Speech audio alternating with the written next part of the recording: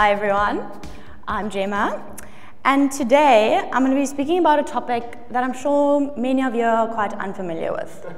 But it is something that my family is very passionate about, and to prove that I too am passionate about farming, I'm wearing my Regenerative Land Management Graaff-Reinet 2021 cap. Alright, so to start things off, I'm going to ask you to take a close look at this picture. What do you see? Jungle, trees, clear water, greenery, forest. Now look at this one. What do you see here?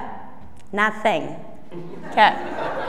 So I hate to break it to you, but this picture on the left is about to turn into the picture on the right if we do not take action. So if we take a look at the world map, we can see that the areas in green and the areas in brown. Now the areas in green are not desertifying and the areas in brown are. And if we take an even closer look and circle the areas in brown, it's scary to say that 2/3 of our planet's Earth, planet's land, is actually desertifying. So what can we do about this, and where do we even start? Well, I've got awesome news for you. We've started already. In a place most easily found, if you take a pin and throw it into the middle of nowhere on this map, in a place called Graaff-Reinet. Okay, so this is where my family and I have been living, and my family has been here for more than 100 years now. And it's often joked in the Graaffies area that if you shake a karoo bush really hard, a kroon may jump out from behind it. So we live just outside of Graaffies on a farm called Klipdrift. No, Ryan, not like the brandy. But yes, it is the place circled in yellow. This is where we farm merino sheep for their wool and for our braais. We farm goats for their mohair and cattle for trade. This is where I've lived, and this is where I've called home for almost more than 23 years now. And as you can see from the pictures, it's been an awesome place to grow up. You can also see from the bottom middle picture, I wasn't quite sure if I was going for the long short or short long look, but we're going to chat about desertification instead.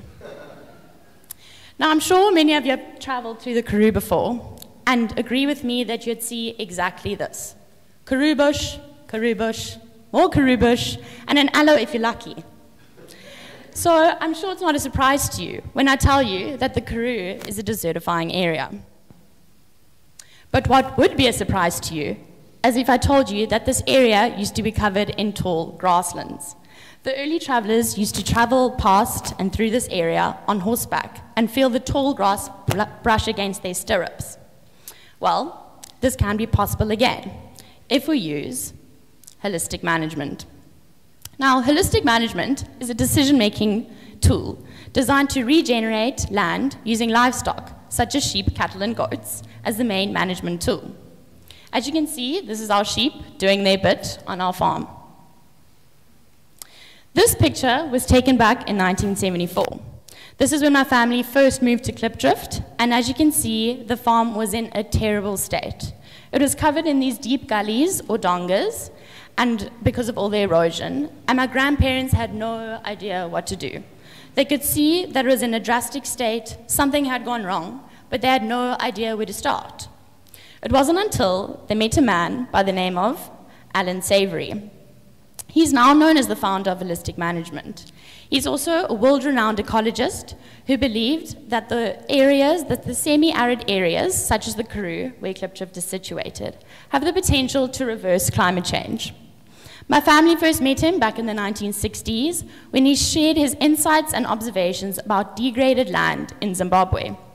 So my grandpa was so fascinated by this that he believed that this could fix the evident problem on Klipdrift.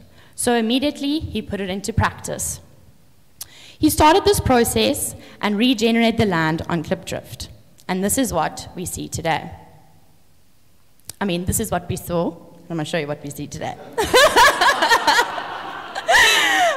So if we look back at this picture, I want you to take note of the gullies and the dongas and the erosion, and also note where the arrow is pointing. Now pay attention. This is the exact same spot 30 odd years later after holistic management had been practiced on the farm. Where the gully's at, where's the erosion at? Check the ground cover. Now, this is that exact same spot, and this photo was taken last week. Note the trees, the greenery, no gullies. It's also important to note that the picture in 1974 was taken after the equivalent of 30 buckets of water had fallen on 1 square meter of land. The picture taken in 2021 was taken after only 6 buckets of water had fallen on 1 square meter of land. It's crazy, right? Don't believe me? I'll show you another one. This pic was taken in 1977 before any holistic management had been practiced on this land. Okay, take note of the arrow once again. 40 years later, look what we got. Picture in 1977, taken after the equivalent of 20 buckets of water had fallen on 1 square meter of land. Picture on the right, after only 6 buckets of water had fallen on 1 square meter of land.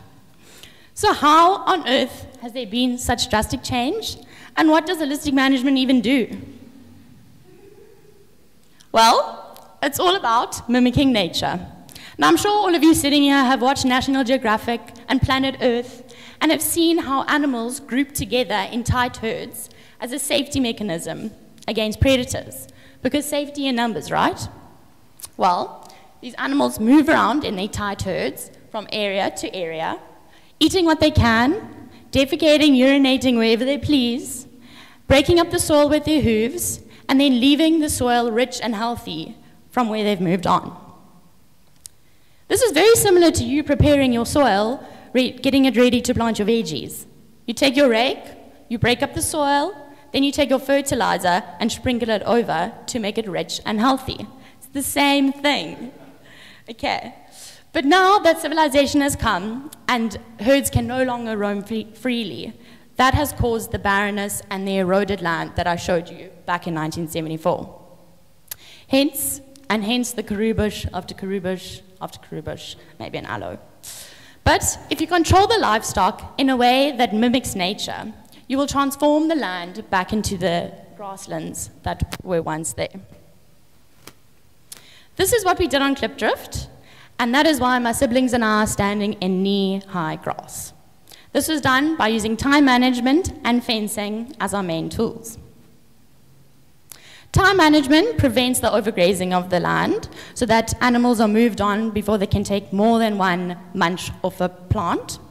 And then the fencing controls the animals. This is an aerial view of Klipdrift, and this is the fencing that we put in place. Very complicated, as you can see, but I'm going to dumb it down a bit. It has been subdivided into 8 camps. These camps have all been subdivided into simple radial cells, each with a water point in the middle. This forms a wagon wheel shape, and this is one wagon wheel, and you can see the farm is made out of many wagon wheels. So how does a wagon wheel work? Well, the animals are brought into grazing area A, and after about 4 to 5 days, they are then moved to grazing area B. Once all the grazing areas have been grazed in this specific wagon wheel, they are then moved to the new wagon wheel, which would be the wagon wheel in yellow, allowing the veld sufficient time to recover before it is grazed again. This is a picture of what a cell center actually looks like, and as you can see, there's a trough in the middle, and then there are gates facing outwards. And then this is my dad a few days ago demonstrating how the animals move from grazing area A to grazing area B. So this is what we call a cell center. Here come a group of cattle to the watering point, and then they'll proceed up that way. We will open the gate and they'll go out into one of the paddocks.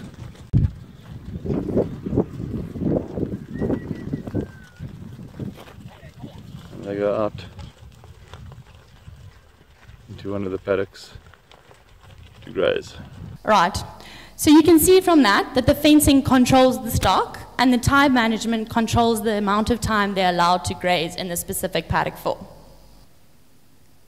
This is the effect. The effect can clearly be seen by this picture. Now the farmer on the left is using holistic management, the farmer on the right is using conventional methods. It's clear that the side on the left, using holistic management, has a lot more ground cover, meaning the soil is protected from the elements such as the wind and the sun, allowing the water to slow down and seep deep into the soil.